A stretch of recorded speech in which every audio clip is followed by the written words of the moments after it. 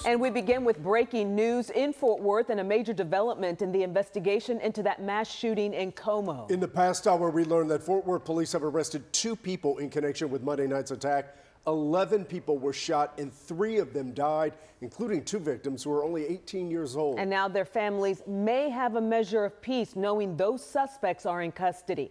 The suspects are 19-year-old Brandon Williams and 20-year-old Christopher Reddick. Both of these men are charged with 3 counts of murder each. Matt Houston is live in Fort Worth, where police just gave an update on these new charges. Matt?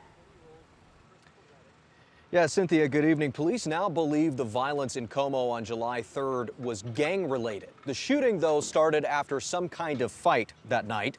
Chief Neil Noakes says he's not yet sure whether the 2 young men arrested today were the only 2 people who fired guns that night. So there's a possibility more arrests are coming, he says. Police still don't know whether these 2 were targeting each other, someone in the crowd, or perhaps even shooting at random. Investigators have interviewed them, though, and recovered the guns they believe they used that night. Each of these men live in another part of Fort Worth, confirming what neighbors have told us now for days. People from outside Como are typically responsible for the problems there. Noakes praised the neighborhood's commitment to stop things like this. And all I have seen out of them is what I've always seen in Como, which is that love for one another, the strength, the unity, the togetherness, the celebration of their historic community and of one another.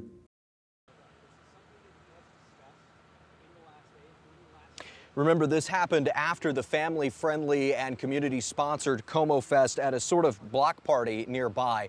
That particular celebration has been going on now for years, and Noakes promised the block party will look different next year.